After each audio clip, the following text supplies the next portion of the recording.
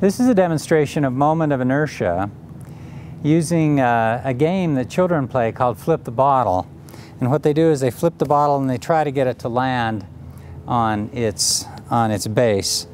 But the fun part about it is when you take some of the water out of the bottle, maybe take 2/3 of the water out, leaving only 1/3 left, it tends to stabilize pretty well and you can land the bottle. So at a birthday party of my grandson last Sunday, the kids were doing this, and I noticed a very, very interesting phenomenon that has to do with rotational motion. If you flip the bottle like this, with it completely full of water, it does what you might expect it to do.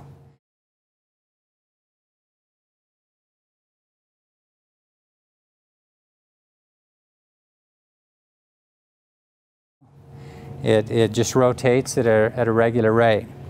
But if you pour out a lot of the water, we're going to water these plants with water with red food coloring in it.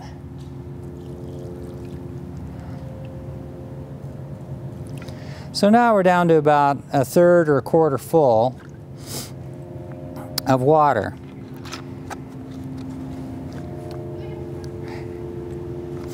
And then you do the same experiment. Something interesting happens.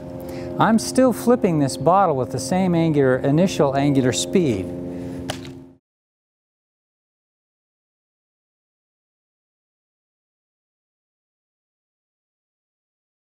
But it's slowing down.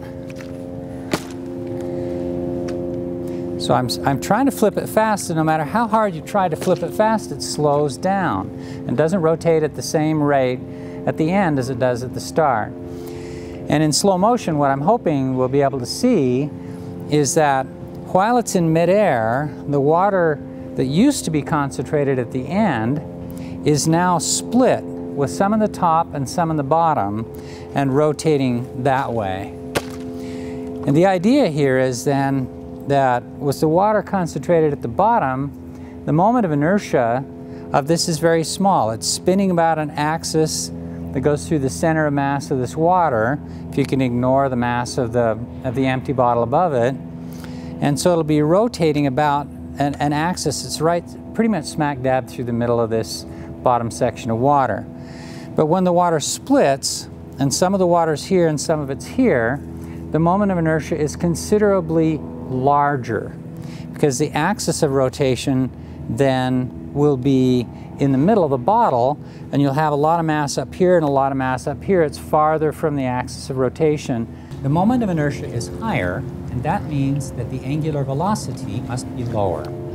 So this would be like a skater who's starting off in a spin with her arms close to her body and her legs close to her body, and then letting her arms fling out to slow her down.